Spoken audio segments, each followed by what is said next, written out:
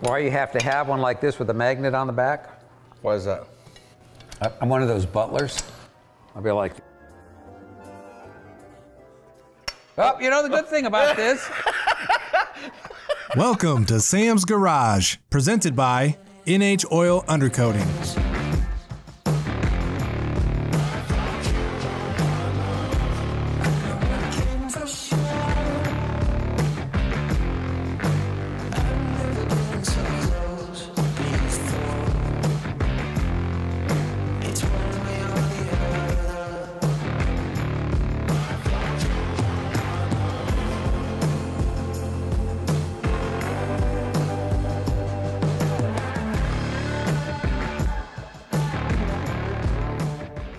On this episode of Sam's Garage, Sam and the boys mock up a new brake pedal and taillights in the Jeep Rock Crawler. Sam and Travis also installed the new seats in the Jeep. Sam goes into detail on the odometer gauges used in the GTO. And lastly, Sam and Doug recap all of the work completed in the Alpha 1 GTO project.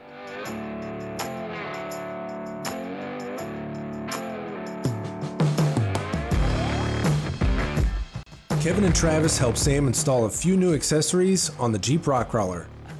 The boys have taken one of the brake pedals offered by Low Car Performance and modified it to fit on the Jeep. Kevin also gives us a sneak peek of some new brake lights they've been working on recently. Man, those are some good looking steering wheels. Which one are we going to put on the Cadillac, Travis? I don't know. Which one do you think you like? I like that one. Do you? I think you should like this one. Matches the Cadillac. Matches the Cadillac perfect. Satin and gloss in the middle. Look, well, satin and some shade in the outside. Looks good. Absolutely. You know, we could always go with a pink leather.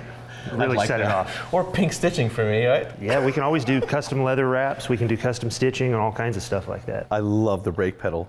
It reminds me of the old days, but you guys have really put some quality in yours. Yeah, I mean, this is a pedal we've been offering for, you know, muscle cars and such. Right. I really wanted to use them on the Jeep. I got this nice grip and everything. I had Travis modify this to fit the brake pad in there.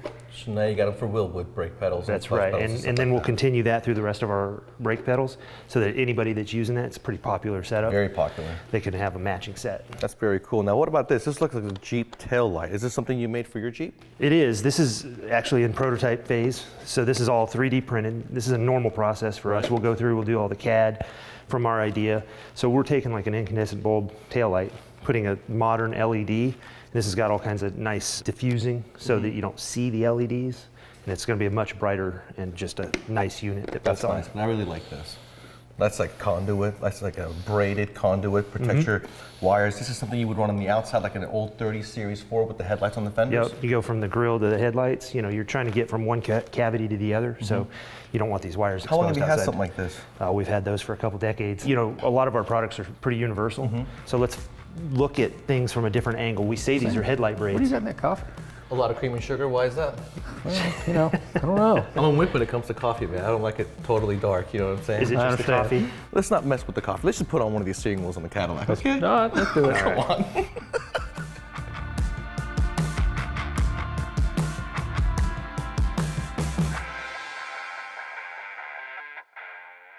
So we've got the wheel-wit arm off. You see the 4-bolt pattern there. It comes with a small pad that's on it. Kevin done the Goolsby Edge Edition pad, which is this one. It won't fit on there stock, so I had to modify it. It come with a 1/2-inch stud on the back, so I just machined that off and countersunk 2 holes going by the old pad bolt pattern.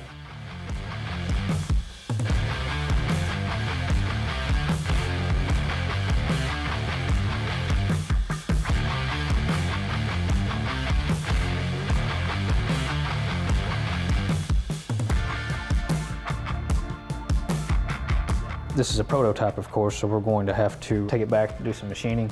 That way it'll bolt on really nice. So that's pretty much what it'll look like when it'll all be done and we have the pad. So you can see what I was talking about with, you know, this is the factory one with those incandescent bulbs. Right. These Poison Spider corners come with like a round cutout for like a trailer taillight and like rubber hold it in. And a lot of guys do that, it's pretty popular. But this one will mount in the factory location. It's got the factory mounting holes and get everything where you want it. And that's why I'm saying on this one, you know, we're going to be out pretty heavy duty, so I'll probably flush mount these ones as well. But we are working on taillights for that Rubicon, the 392. Yeah. So we'll have this design in that shape and function. That's cool. That's gonna look really good. I'm gonna go see what Travis is doing. All right. Travis, we almost done here. Absolutely. It's about time you're showing up. Well, I wanted to time it just so I don't have to do anything but look at it. Look at that, man. That looks like Will would send it out like that. It does look nice, doesn't it? That is very nice. But you know what? I changed my mind. I want that steering wheel. Look at that one, man. It does look nice. Nice grips, thick, short. Colors will match the Cadillac. How do I get one? Can I just take it off this guy? You better talk to Kevin about We that. won't tell him anything. Oh. It's gonna be done in a little bit, so let's he get won't the even know. wrench. Let's do it.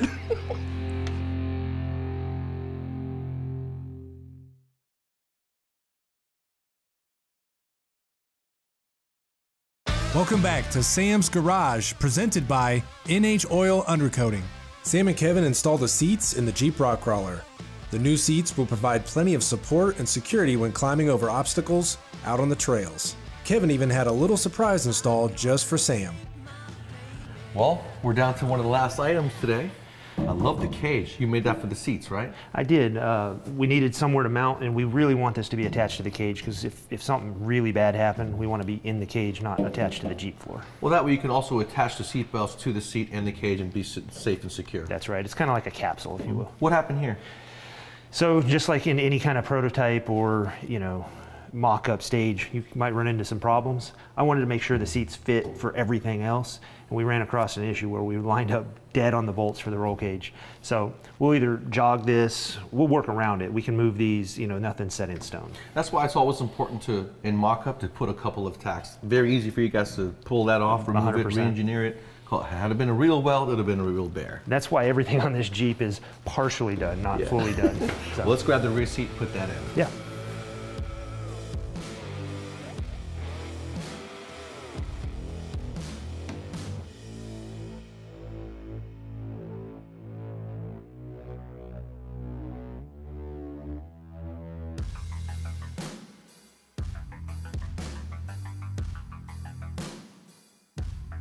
All right, Sam, let's put yours in first because it'll probably take both of us to get that thing lined up. With as tight as everything has been, go towards you at the bottom. And being the way I am, my original plan was to have a back seat. Right. So I wouldn't give it up. Now, it's gonna take an awfully small adult, a child or a dog to fill that seat. We're likely not gonna do anything hardcore with somebody back there, so. That's a nice fit. Nice and tight, safe and secure. That's right. Now, they were a little heavy. You got something going on in these seats? So, just for you and your softness, Of course. I had heat seaters installed. There you go. You don't want me cold out there in Utah. That's right.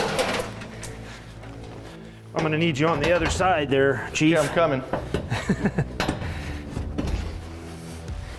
I should have you lined up. There we go. Maybe get mine back a little bit further. You see the hole in mine? Go forward, right, down, right, there. Now you may have noticed these are not adjustable. No. But they go back and forth. Yes, the plan in the future is to add them on slides? Add a rail and put them on slides. What about the height of it? The height of it, I put them at an angle so that as it goes got a forward, small you get a ring. little bit. But your head will give you room enough for putting a rail under here? Yeah.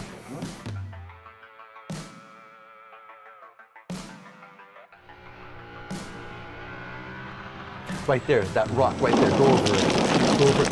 Oh, wow. Man, that is awesome. Ride's pretty We good. went right over it, didn't we? Yeah. Oh, man. You know, this is so comfortable and cool. If you think of how much we've come along in the last year, both you and Travis working on it in Low Car and us working on it in this shop really is awesome. You know, it's a shame I had to go get a new steering wheel. Somebody stole my steering wheel. Well, I liked it. What do you want me to say? It was awesome. But you know, this is cool. I can't wait to go to Moab. I can't wait to go out there. The e-brake worked out really well. The shifter location worked out well because here we are in the seats. That's right. And everything seems cool. Everything's in reach. It's comfortable for you and me. Yeah, the transmission's, it's going to function great. The transfer case is going to give us all the range we need. I can't say enough about, how much I appreciate the help. No problem. Travis, thank you so much. I can't wait to get this thing at Jeep Invasion next year. And Travis, you did bring the gray Poupon, right? Absolutely. Cool. Don't get any on the seats. They're Don't leather. worry.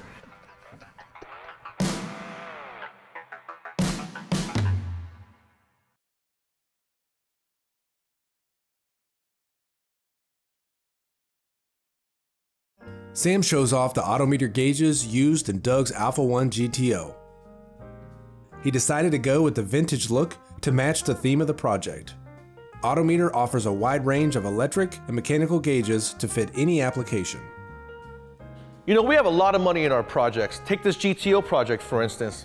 Doug has spent a lot of money making this perfect engine transmission interior. When you have an investment this big, you want to make sure to protect that investment, and that's going to be in the way of instrumentation.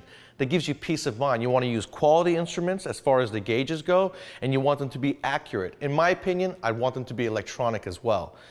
That way, when you're going down the road and whatever that instrument panel is telling you, you can take to the bank, you have peace of mind knowing it's going to be accurate, and in case anything ever happens, especially an oil pressure issue, you pull over, get a tow truck, save your investment. Now, when it comes to gauges, I love Autometer. I've used them for a long time. And in this case, I got their vintage series, all electronic.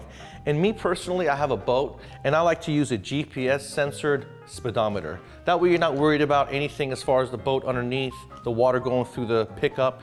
When you use a GPS sensor, you put that on your dash, and you're gonna have the most accurate reading you could ever possibly have. In this case, I got a Ford engine, I got a American powertrain transmission. I'm going to use me a GPS Autometer speedometer. That way it's going to be accurate and a lot easier to install. Jay made me a nice aluminum bezel to go in front of a wooden background.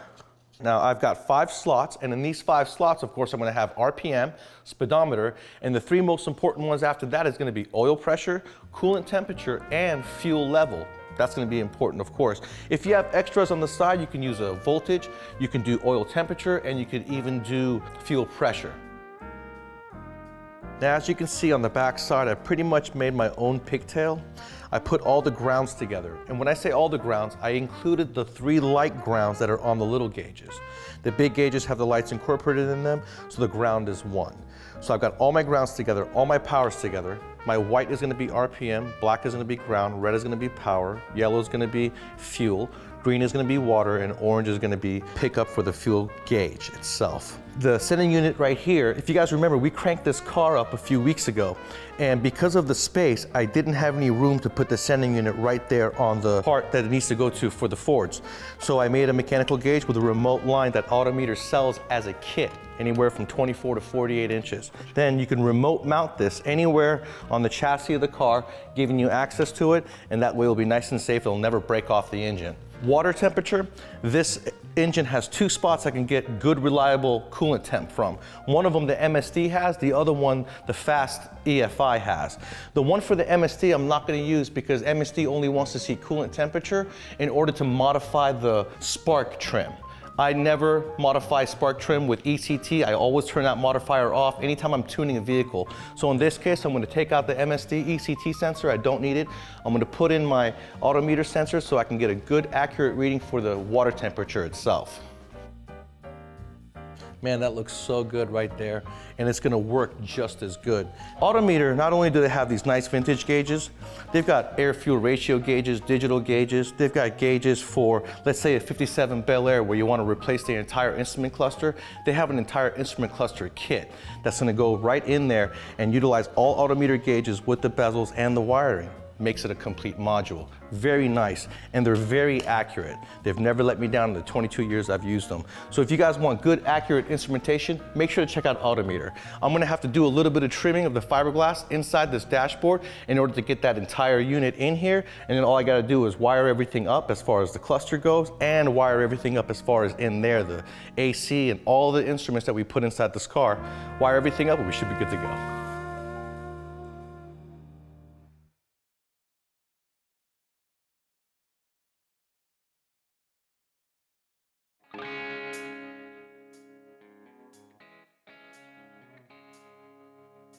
Sam and Doug recap all the progress they've made on the Alpha 1 GTO project.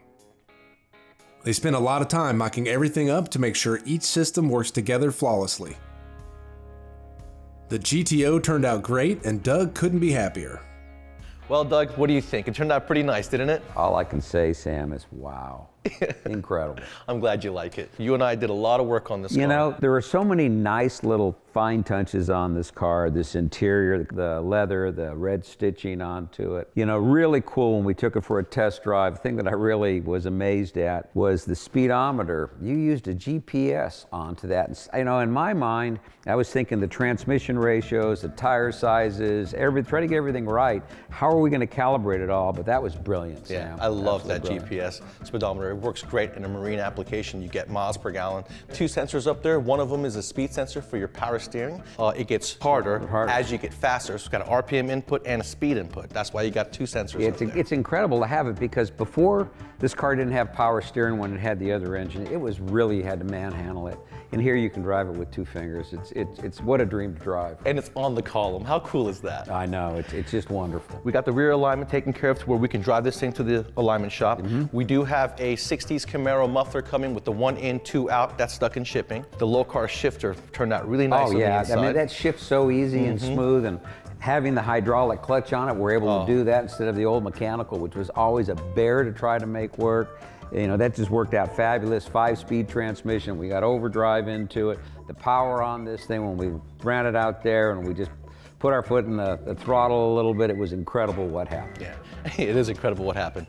Now, the dashboard, it looks really nice. I'm glad you decided to go with the new dash, because that takes away that look from the traditional original dash. Oh, I know. Now, I did make him a makeshift cover in the center console. You're going to make a new one in your 3D printer, right? Out of billet aluminum. Yep. Put vents in it. That way we can reinstall the HVAC control module along with the aftermarket switch I put on there, because the switch wouldn't fit in the aftermarket dash. And you got a push button. Yeah, we'll go ahead and we'll 3D model it all up, then we'll go ahead and print it out. It'll be exactly what we want. Everything will fit just perfectly, you know. And the other nice thing on this is the car's got AC. I do live in Oklahoma, so this is going to help a lot on those hot summer days. You know, that AC was nice to have. Adapting everything onto the OEM condenser. Cannot find that condenser right now. Everything is good with it. I tested it, so we were able to reuse it. Made new lines, showed everybody how to make a proper line, filled up the AC system. Got a low car oil dipstick right here for you, because the original wouldn't fit with the steering shaft that we have. You know, and when you look at this engine bay, this bay looks like it was made for this motor. The way everything fits, and then we take a look at our velocity stacks. It was absolutely fabulous. Those were custom made by Ronnie Borla did a very awesome job there. Everything here turned out really nice. Remote oil filter housing. We got to get a battery box. There's a lot of little things we have to do. Anytime you guys are building a car, the first 90%, pretty easy. It goes pretty quick, but the last 10% takes 2 to 3 times longer than the first 90%. You know, and we spent so much time mocking everything up, checking everything, and we got bit by something I've never been bit on a build by a radiator. And the radiator is wonderful, but when we put the hood on, we missed it by that much. I know, 1/2 inch. It's gonna take a lot of construction to gain that 1/2 inch, but we're gonna do it. It's gonna turn out good. And I want to see you drive it back here next season when we start your next project. I want to see this thing drive back so we can really show everybody with the hood on and everything done, all cleaned up. Everything all buttoned up. Yeah, we're like everybody else. We're having some supply issues, and so we're waiting for a few items to come on in. But once the items come in, I'll make sure it's all buttoned up. We'll have all the new little parts on it next season. We'll make sure we take it out for a nice drive. Absolutely. Hopefully one day we can take it out to Vegas as well. I'll be looking forward to it. I've already got a spot at my booth at SEMA. There you go.